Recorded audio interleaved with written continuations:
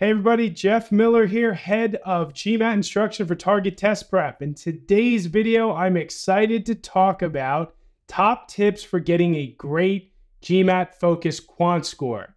We will provide tips on if you're a beginner, middle, or end of your prep. There's a lot of cool stuff I'm going to talk about, so I'm excited to get started.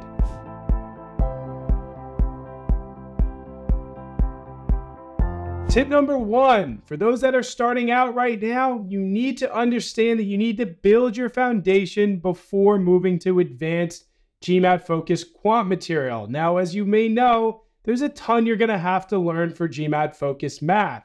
You've got topics ranging from linear quadratic equations to rate problems to ratios to combinatorics. It's a lot of stuff. But the thing is, if you try to dive into that hard stuff right off the bat, you're going to struggle. So what do? You start off with the basic skills. You start off with, hey, can I add and subtract fractions? Do I know those rules? Do I know how to deal with decimals and basic percents? Do I know how to set up a basic single variable equation or a simultaneous equation? Do I know the basics of algebra, substitution, combination method, etc.? All of these base skills are important because as you move your way up into these other topics, you're going to have to use these. Some people look at combinations and permutations and they say, well, that's just isolated to that topic. But it's not. Did you know that there's combination questions that actually test you on your ability to factor down a quadratic equation? It's not a difficult one, but yes, sometimes you have to deal with factoring quadratics in certain combination questions. So my point is, start small, start wide, start with your basics, your foundation, and then move your way up from there. Tip number two, and this is one of my favorite tips. You hear me talking about it in so many of our GMAT focused videos. Take a topic by topic approach to your studying.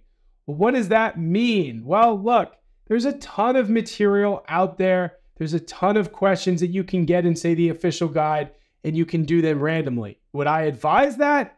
I would not. I would advise becoming an expert at one topic, then moving on. Now, what does that mean, becoming an expert? Well, let's just take linear and quadratic equations, for example. That includes linear equations, substituting in variables, adding equations together, and then on the quadratic side, things like factoring quadratics, difference of squares, foiling quadratics, etc., right? Now, how do we become masterful at those topics? Well, we learn about them, whether you're watching videos, whether you're reading, and then doing example questions right after. That's how you become an expert in something like those topics. But the reading and the simple practice is one component. Once you're done, once you've read through these concepts, you've taken notes, you've understood it, you've absorbed it, you don't then move on to the next topic in your study plan. You stick around with linear and quadratics and you practice a lot.